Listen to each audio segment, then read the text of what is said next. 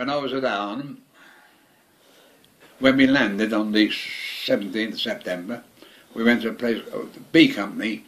We watched the paddlers coming in, because that's our job, to defend the landing zones. That's right, and on the railway embankment where we lay, the paddlers were dropped over.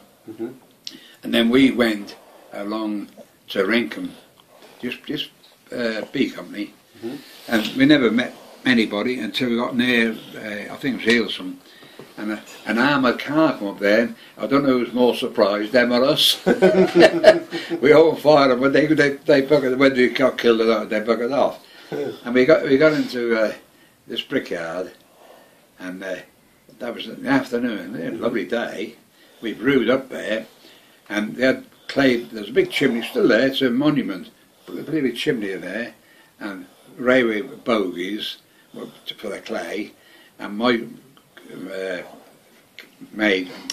my platoon, Sergeant Watson, he said, you can dig in front of them, the bogies here, they were all at the back, you and Bull was digging there in the trench, so we took a trench there, we brewed up there, really lovely, you know, and then during the night, we could hear the fucking blokes talking, and I said to them, who the fuck are they? Who the fuck are they? And they say, I say, they're in their fucking poles, they are.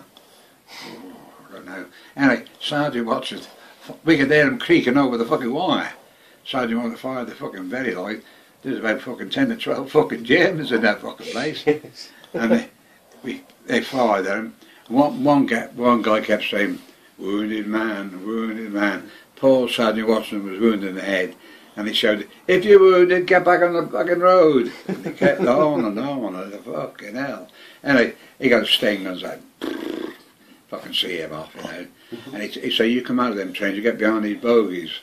So we did, and when it stand to in the morning, you're fucking waiting there, and that fucking bloke was about 6 foot from our fucking trench, that fucking German there.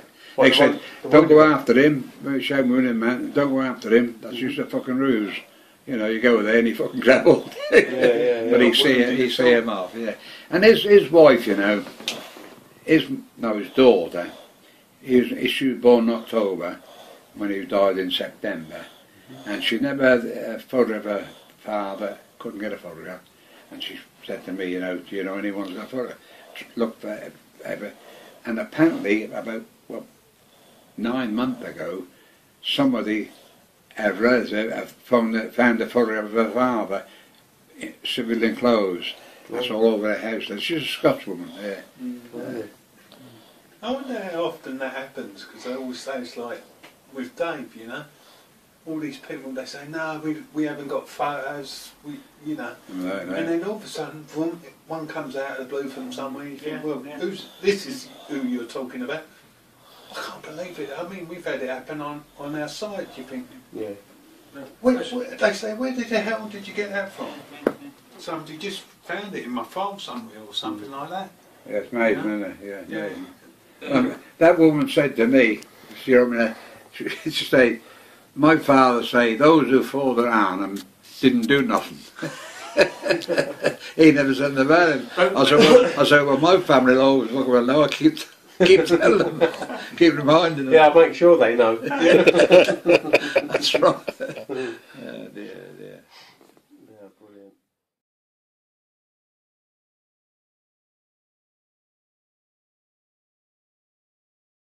You know about the Abdil at Taranto, don't you? You know about the Abdil at Taranto? The Abdil? Yeah. With old Seamus Miles on it? Yeah. Second landing? Yeah. Tom, wasn't he? Hey? Tom was on there as well? Tom Reynolds? Was it Tom Reynolds? Tom Reynolds on there. It was first day of landing were on it. Yeah. A lot of them. Yeah. And, well, a lot of mostly Welsh people. 13 para, was it? A lot of, about 50, 60 of them died on that one. Oh yeah, they were in the oil. We were, pardon me, we were on the cruiser Dido. Okay. We got the cruiser out from Azure there. And when we got in the harbour, we transferred to a mine sweeper in the harbour. It's only 100 odd men on the Dido. You know, on the Dido, we never see any fucking on the Dido. There's crew on there, you never see them. And when we pulled out of Azure, the harbour, all of a sudden the fucking boat stopped. And all the Mallows fucking dived over and they said, fucking hell, where they going? They were going for the swim, weren't they? Oh, They took right. the fucking, the scrambling nets down. To get them back on. I sat on there and we gone along there.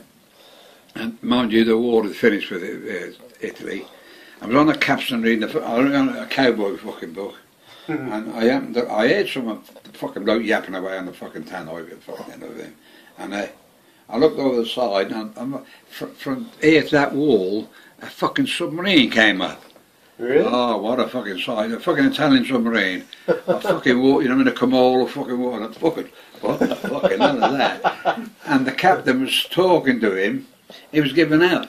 Ah, The submarine right. giving out. Yeah. And he said to him, I want you, and I could hear him then, I want you to remain on the saves all the way to fucking Gibraltar.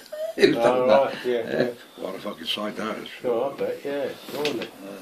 Then I see another sight which I always remember in Bizerte, a Red Cross hospital.